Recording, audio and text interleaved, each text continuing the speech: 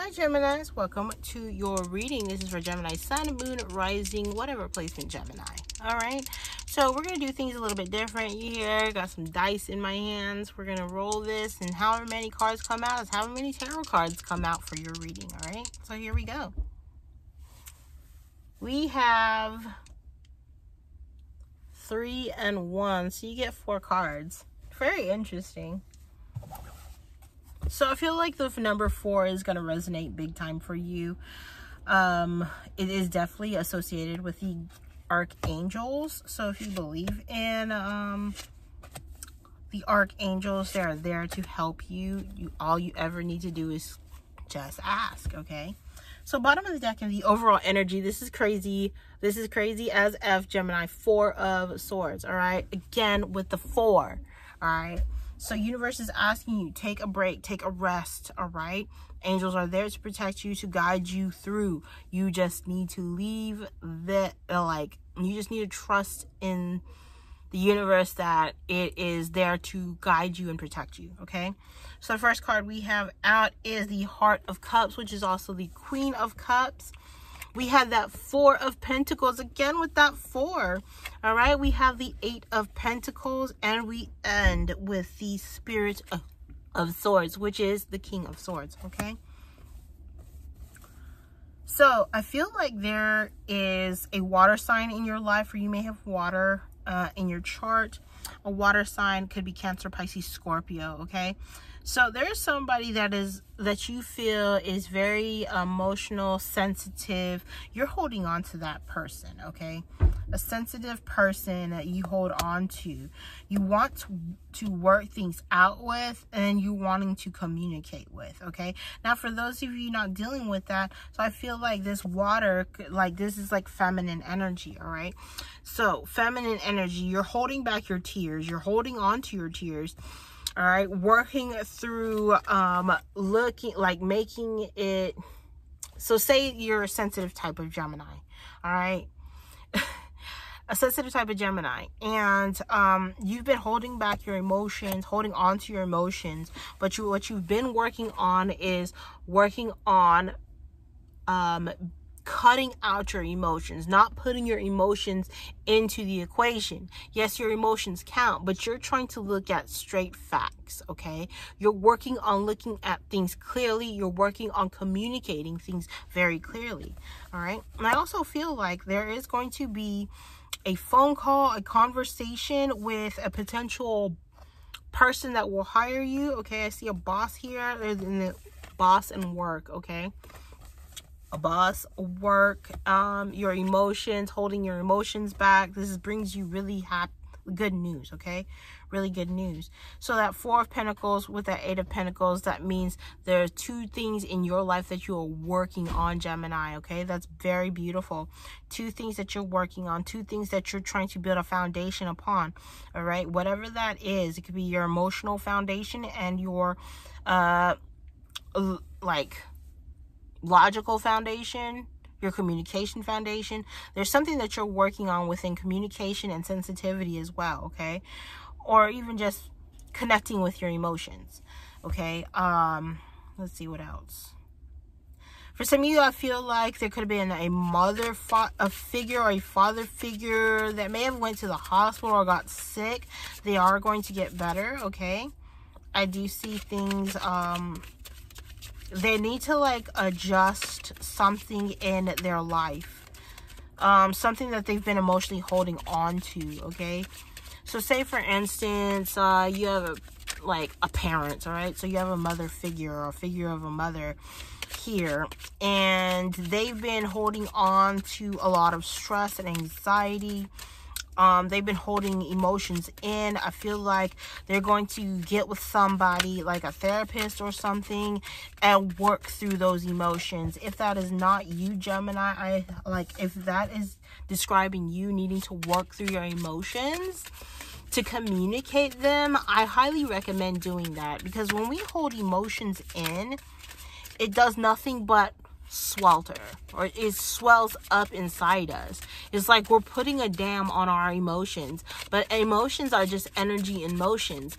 So if you try to beaver down the emotion, I feel like it's just going to keep coming. It's not being allowed to flow, and it wants to flow, Gemini. All right, so here we go with your oracle cards. These are cards of the Rebel deck. If you are not a fan of cuss words, then I highly recommend you pause here and move on to the next video. Okay, so here we go. It says stop texting, stop stalking, stop checking on that person. Just fucking stop. All right. Spend your time on someone worth it. Don't waste it on ridiculousness. Okay? So I feel like, again, we're taking us, it's saying stop. With that Four of Swords, it's saying stop. Stop communicating, stop texting, stop stalking.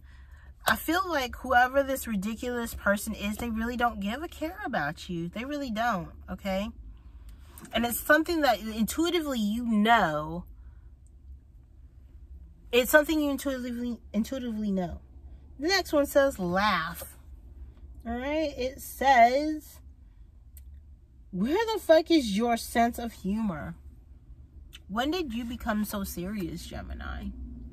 I understand that some Geminis can be very serious, especially the ones closer to the Taurus season.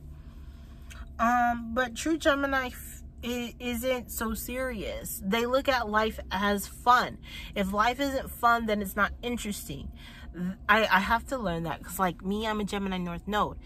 If what I do isn't fun, then I'm not interested in it. Then it becomes something that falls off the shelf. Then it becomes nothing. All right.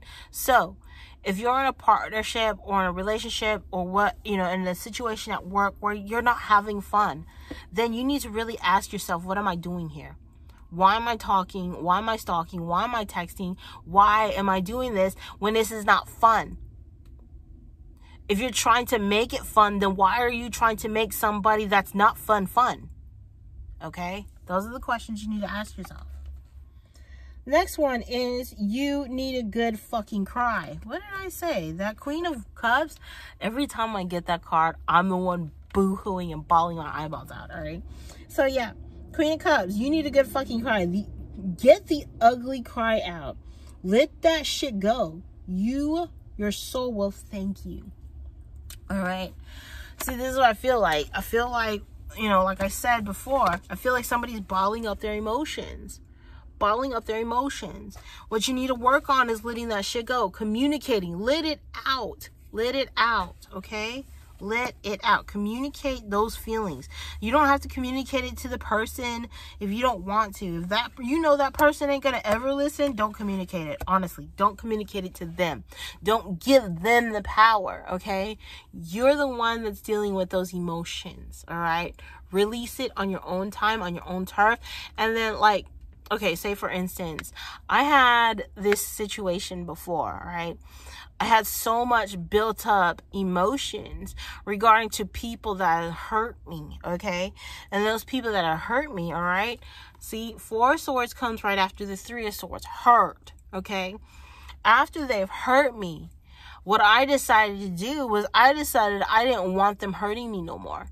So what I did was I wrote each and every one of those people that I ever wanted to say anything to that's ever done me wrong. I wrote them a letter. Now, I didn't give it to them because I don't need to give it to them. It's the energy, all right? They're going to not give a fuck either way. They're not going to listen or want to listen or ever read your words. But the energy that it carries, your words' energy, can break the chain of those people that have hurt you in the past, okay? So after you write this letter, I want you to circle every feeling word. Sad, mad, upset, angry, disappointed. I want you to circle every one of those words. Write them down on a list, all right? Now, after you've circled all those words, then I want you to burn that letter. Not burn the person, burn the letter. All right? So what it is that you're doing is you're burning those words into their energy field. You're sending it off into the ethers, letting go of that shit. So when you write this letter, write everything that you ever wanted to say to them. Ever. Like how they made you feel. How you felt towards them. All right? Let all of it out. Give yourself that opportunity to cry. All right? Crying is actually really good. Everybody's like, oh, it's so weak. No, it's not. It's beautiful. Okay? It's beautiful. That's how you know you're healing. If you can just cry and let it out. Okay? So that is what we have here. All right? I want you to get some really good rest during this eclipse season, all right? I think the next eclipse is happening. It's a lunar eclipse. I think it's in Taurus. Could be in Scorpio. I forget. No, it's in Scorpio. Yeah. So that's going to happen, I believe, on the 15th, all right? So thank you so much for tuning in, and see you guys next time around. Mwah, and namaste.